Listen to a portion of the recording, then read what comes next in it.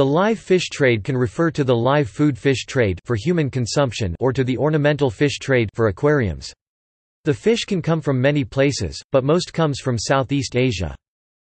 The live food fish trade is a global system that links fishing communities with markets, primarily in Hong Kong and mainland China. Many of the fish are captured on coral reefs in Southeast Asia or the Pacific Island nations.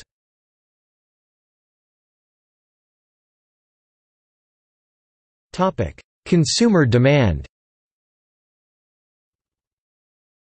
Within the live food trade there are certain types of fish demanded more often by consumers, particularly smaller and medium-sized fish. According to the book While Stocks Last, the live reef food fish trade consumer demand has caused the fish captured on coral reefs to be the most valued fish in the trade. Consumers are important because they are directly purchasing these fish species at restaurants and stores. In addition to these types of fishes, many juvenile fish are used for the live food trade. There are also cultural and regional preferences among consumers. For example, Chinese consumers often prefer their fish to be reddish in color, believing the color to be auspicious. These preferences inevitably affect the biodiversity of marine life, making certain fish species rarer to find. The live fish food trade is a lucrative business. According to University of Washington professor Patrick Christie, live fish caught for food export earns approximately $6,000 a ton. To help support themselves and their families, fishermen in Oceania and Southeast Asia sometimes use illegal fishing methods. Although many feel the fish are worth the cost, a typical dinner can cost up to $100 per kilogram. The wholesale value on these fish is anywhere from $11 to $63 per kilogram, meaning there's a large markup and resale value. Hong Kong alone is estimated to be about $400 million a year. Because this trade frequently uses illegal methods of collecting using cyanide, there is no way to know for sure how much money is being made each year on live fish trade, although estimates conclude probably over $1 billion each year. As is often the case, consumers are willing to pay large amounts of money on rare and fresh fish. One 500-pound, polka dot grouper, estimated to be more than a century old, was hacked into fillets by 7 kitchen workers in about half an hour, The Economist reports. It was expected to bring about $15,000.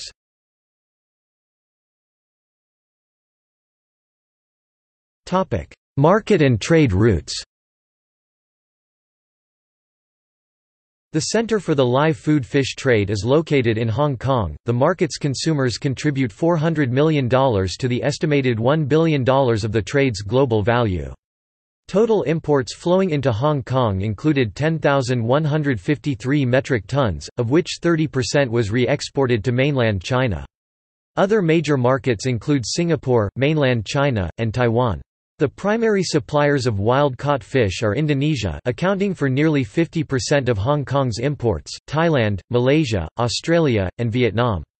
However, Taiwan and Malaysia are leading the charge towards farmed live fish, specializing in an industry that harvested annually has probably been in the billions metric tons.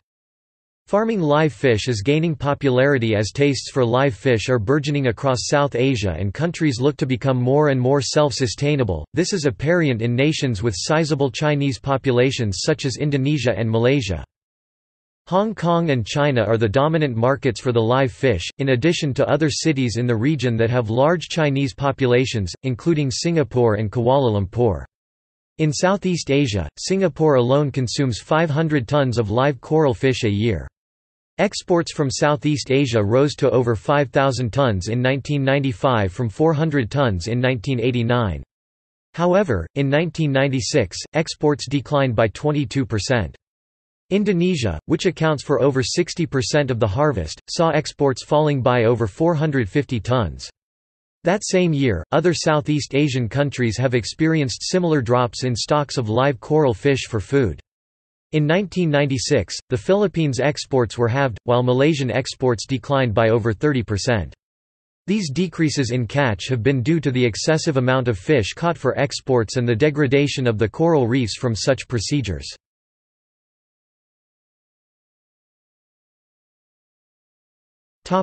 Corruption in the trade. The live fish trade is a complex issue that involves many different perspectives, all of which must be considered in trying to approach a solution. While, at first, one may point the finger at the fishermen themselves as the criminals, there are many other factors. One is the economic disparity of many of the communities that take part in cyanide, dynamite, or other illegal fishing practices.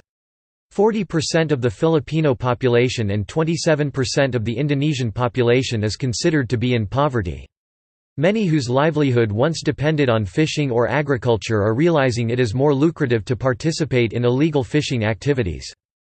Community members who are not a part of the trade are affected by the activities of these illegal fishers. The cyanide fishers profit by taking away from everyone else's trade and food. If people were using poison and my take dropped to only a little, I would accept it, Pua said. But I feel heartsick, I catch nothing at all. I have not caught a big fish in a month, so there's no point in going fishing this afternoon. The local people are often helpless to protect themselves, as government and law enforcement officials have open pockets and are also involved in the trade by turning a blind eye to the illegal actions and receiving a take of the profits. Culpability in cyanide use cannot be understood apart from the larger structures of corruption that permeates resource extraction throughout Indonesia. The Indonesian state bureaucracy extends from Jakarta down to the village level, and radiates out into villages through kinship connections. It is the factor most tightly correlated with illegal trade in natural resources throughout Indonesia.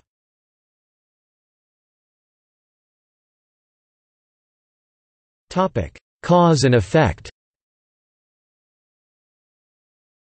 Coral reefs found in the South Pacific are regarded as the rainforest of the sea, harboring countless fish species large and small. However, recently the live fish trade has threatened the sanctity of these endangered areas. The Global Coral Reef Monitoring Network has issued a recent report that estimates that 25% of the world's reefs are severely damaged and another third are in grave danger. The live fish trade is part of this alarming ecological trend caused by the popular use of cyanide, which is injected into the coral reefs to stun inhabiting fish so they can be easily caught by nets. It is estimated that since the 1960s, more than 1 million kilograms of cyanide has been squirted into Philippine reefs alone, and since then the practice has spread throughout the South Pacific.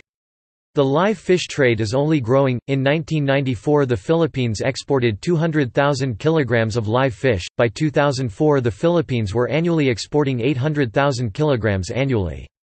Although Asian markets are the primary buyers of live reef fish for food, the recently created U.S. Coral Reef Task Force has concluded that the U.S. is the primary purchaser of live reef fish for aquariums as well as eclectic jewelry.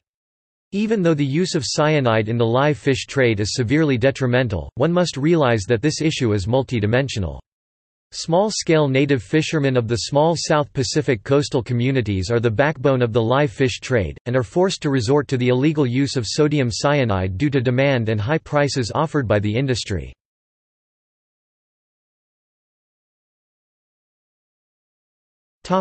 Fishing techniques. While live food fish trade can be very profitable for those involved, there are many dangerous aspects to it.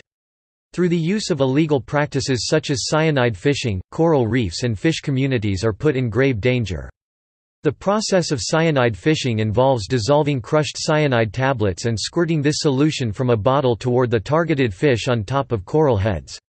Specifically, the cyanide kills coral polyps, symbiotic algae, and other coral reefs organisms that are necessary for maintaining the health of the coral reef.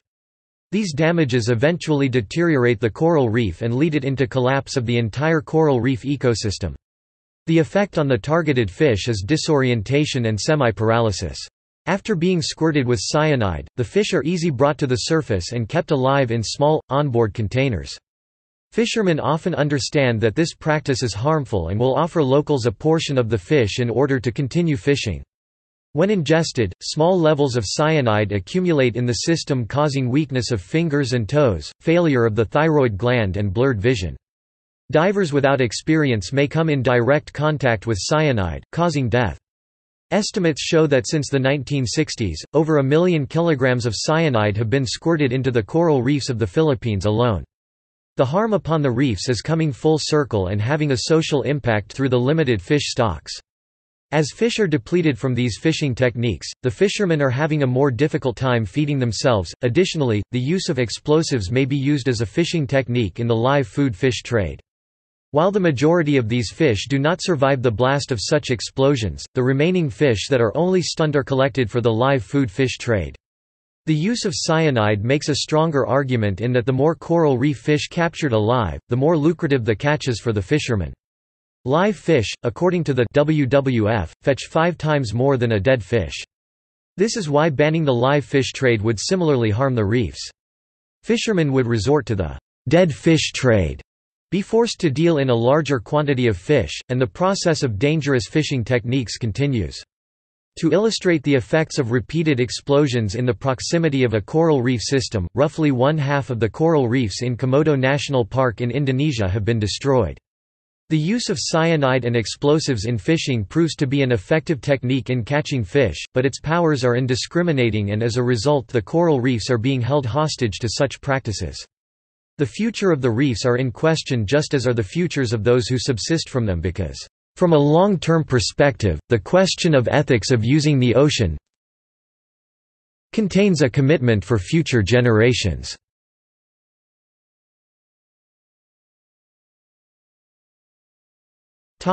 Impacts on humans. In communities like those in the Philippines and Indonesia, people are participating in the live food fish trade because it is a source of income, or at least a source of temporary income. For some communities this is one of the few income-generating opportunities. Along with the environmental, ecological, and economic consequences of this industry, there are serious health risks as well. Because of inadequate training and lack of quality equipment, divers, especially young men, are in large risk of paralysis.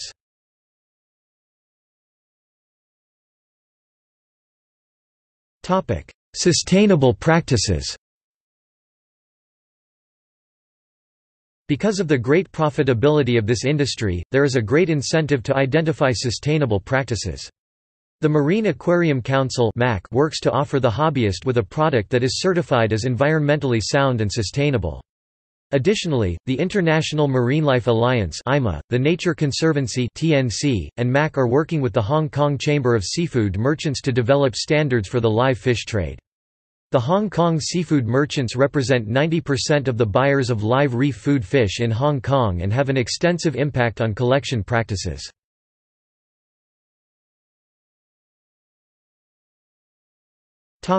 Aquaculture. In an effort to address the damage inflicted on coral reef ecosystems and fish stocks, aquaculture is being utilized to reduce pressure on coral reefs. However, initial efforts to farm grouper have met with significant challenges. There are difficulties with fragile grouper seed that can make it more expensive than wild-caught larvae, which can affect natural replenishment rates. Additionally, there are problems with finding suitable food, disease and cannibalism. Efforts are also being made in regards to the aquarium fish trade. Juvenile fish are being captured and raised specifically for the industry. However, there are debates as to whether this practice will affect replenishment rates. The age of the juveniles is pivotal to the debate. Harvesting of postlarvae from the water column is considered to have a much lower negligible impact on rates of replenishment than the removal of the larger juveniles from benthic habitats because the postlarvae have yet to undergo severe mortality. If studies determine that the capture of juveniles is sustainable, it may help in mitigating the damage from cyanide fishing. It should also be noted that aquaculture production, specifically grouper rearing, is rapidly expanding in Asia. From 1998 to 2001, the Indo-Pacific countries involved in aquaculture, China, Indonesia, Republic of Korea, Kuwait, Malaysia, Philippines, Singapore, and Thailand witnessed a 119% increase in output. The explosion in this practice can most likely be attributed to the large profit margins that can be derived in very little time.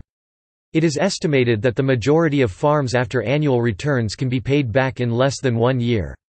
In comparison to other species of fish such as the milkfish, the grouper, because of high demand, is able to garner high rates of return. In order to earn $1,000, a grouper farm would only have to raise 400 kilograms in contrast to 5,000 kilograms of milkfish.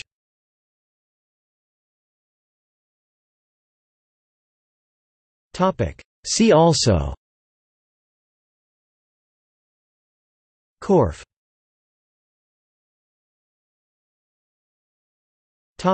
Further reading.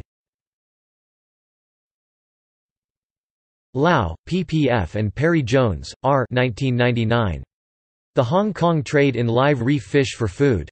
Traffic East Asia and Worldwide Fund for Nature Hong Kong, Hong Kong. Pages 1–6. While stocks last, the live food fish trade date equals 2003, ISBN 971-561-498-1. 4. 2002. Reefs at Risk in Southeast Asia. Loretta Burke WRI, Liz Seelig WRI, and Mark Spalding UNEP WCMC, Cambridge, UK.